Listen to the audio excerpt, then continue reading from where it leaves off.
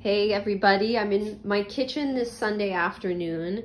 Ignore my aloe plant that's getting a drink of water in here. What I'm gonna make for you is in continuation with some Earth Month recipes to be more sustainable and use the whole vegetable. I'm gonna show you how to make a potato skin crispy little chip. So I have yams or sweet potatoes on hand that I'm gonna use today. You can use a russet potato, which is sort of the traditional potato skin chip recipe. I haven't yet tried this with other vegetables, so I'm gonna give this a go and see how it turns out. But I imagine if you thinly slice the vegetable enough, you can make a similar chip. So unlike a vegetable chip that uses the flesh of the vegetable, this just uses the skin. So if you've seen carrot chips or beet chips, potato chips, they use the inside part of the vegetable and they discard the skin. We're gonna use the skin today. There's plenty of nutrients that reside in the outer skin of lots of vegetables and fruits, high fiber, good for your gut,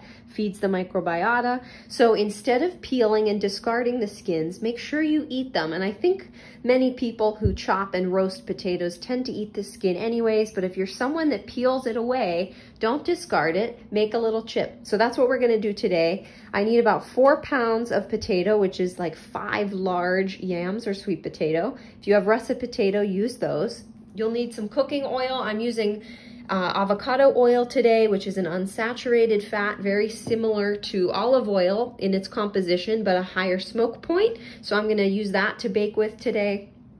You could use olive oil. It'll still hold up against the heat, but I'm gonna opt for avocado. Black pepper, some salt, a little garlic powder, and cayenne. Those are my seasonings of choice today. If you have a little Parmesan cheese, if you wanna doctor it up with that, that gives a really nice, nutty, tangy, salty flavor to the chips as well. A little calcium from the cheese, but this is a good vegan alternative with still a little bit of spice. So all I need to do is peel the skins. Make sure you thoroughly wash the potato before peeling. You wanna make sure that you get any dirt and other contaminants off of the potato skin.